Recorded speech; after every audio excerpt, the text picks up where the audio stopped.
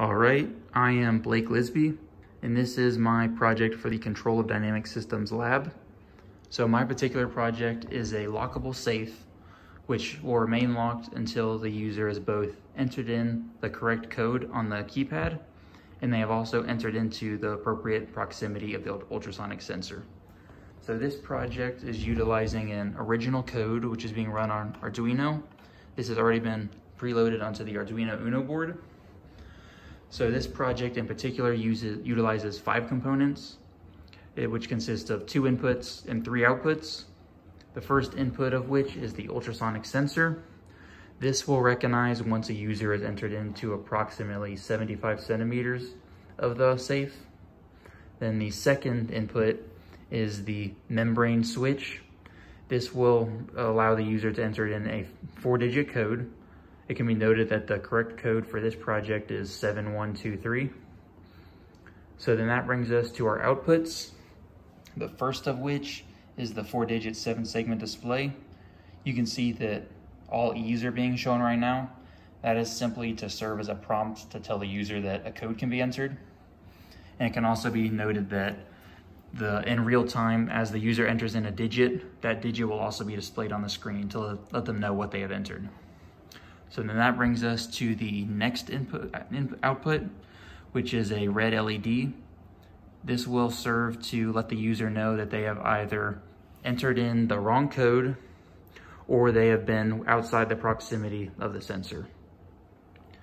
And then finally, we have our final output, which is a micro servo motor, which is inside the safe, simply to keep the safe door locked. And can be noted that right now the safe is locked and I cannot open it. So this safe can essentially encounter 3 scenarios. You can either enter in the correct code and be outside the proximity of the sensor, so the safe will not unlock. You can be in proximity of the sensor, but then enter in the wrong code, and the safe will still remain locked. Or finally, the most preferable outcome, you're in proximity of the sensor, and you also enter in the correct code, which will then allow the safe to unlock. So we can now run through those 3 scenarios. So first we will enter in a wrong code, and you can see in real time as the code is displayed. So we can enter in 6, 9, 8, 7. So the red LED was triggered, telling us that we entered in the wrong code.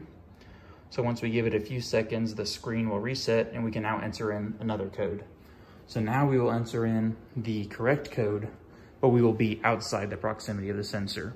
So now we will enter in 7, 1, 2, 3.